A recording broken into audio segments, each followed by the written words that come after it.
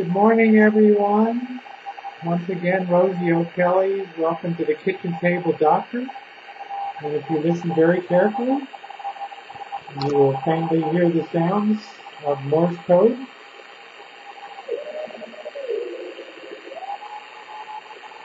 Which means, yes, we have succeeded in getting the DX-150 with the SP-150 sidecar speaker working once again.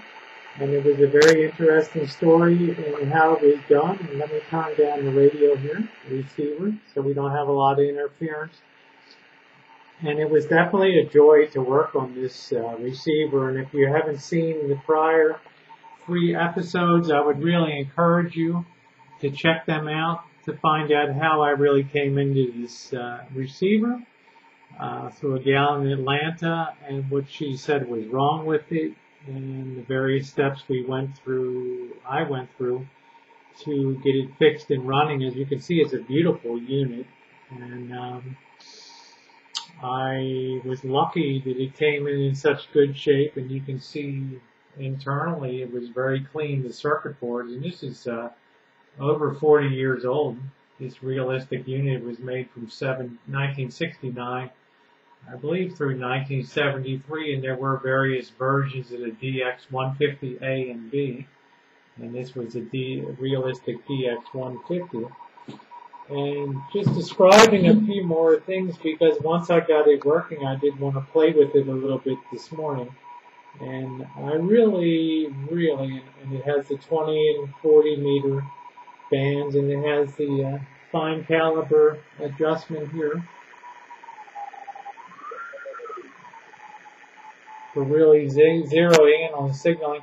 But what I really like over here is the antenna trimmer function. And if you see that, my fingers are on the antenna trimmer.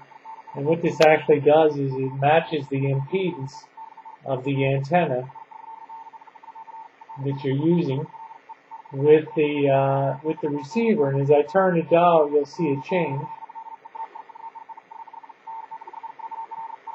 And it's similar to a FM stereo receiver, but I can match the antenna where I really can't do that on a FM receiver unless I have some matching equipment. But most shortwave receivers have that built into it, and it's a really nice touch. So I've been sort of fiddling around and checking it, and it's working well. It also has the AM band on it, but as far as what was wrong with the unit, when I went ahead, and if you look at episode number 3, you'll see that I suspected that the power resistor had gone bad down in this particular area here. And you can see the big 2-watt black half ohm resistor, metal ox resistor. And I thought that was a little darker banded in the middle, but in fact, that tested good. And the way I test my components is I actually will lift one leg off the circuit board at a time and to take them and isolate from the circuit and test them. And that resistor tested good. When you're testing your components, I really do suggest that you don't test them in the circuit, but in fact take the time to desolder one of the legs of the component, lift it up and test it. Otherwise, you don't really know what you're reading. You could be reading a whole circuit there and your readings could be off. Having determined that that was not the problem, I went ahead and tested a few other components, and it actually turned out that this Zener diode that you see down here that I'm pointing at had actually gone bad, and it tested open throughout, so I don't know how, perhaps a surge, but it's unusual that it didn't take out the power transistor there, which tested fine, and I reseated that with some thermal grease, being careful to get it on the mica so we wouldn't have any shorting. Anyway, I replaced that Zener, and when I went ahead and put it back on the Variac, well, what do you know, it started up and brought it up to power, and it came up just fine. There is one light that is out on the unit, it's simple bayonet style, although this looks lit up. In actual fact, that's just backlighting. A simple bayonet bulb will have to be replaced, but otherwise it's a fun project. It is complete. I contacted the woman whom I got it from, who sent it to me, And in fact, she does not want it back because she's moving into an assisted living facility. So I'll either have fun with it, or else I'll go ahead and put it up on eBay. I think it makes a great unit for $100 with the sidecar speaker, which you don't see too often. Or I may go ahead and just refresh my Morse code.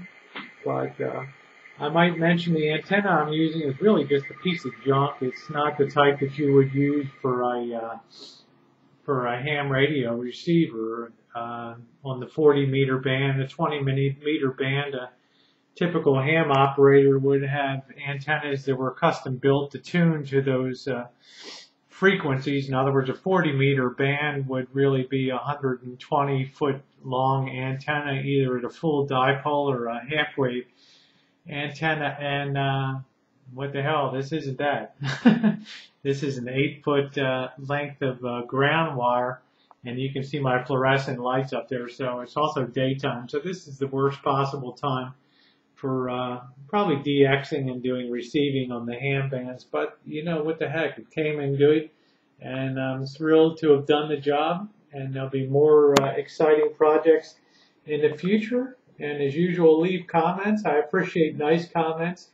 If there's any questions or concerns that you have, I love to hear them. If you're interested in a unit, you can always contact me through my Google Gmail, which is icanmakeitLikeNew@gmail.com. And this is Rosie, and I thank you very much, and have a great rest of your Sunday.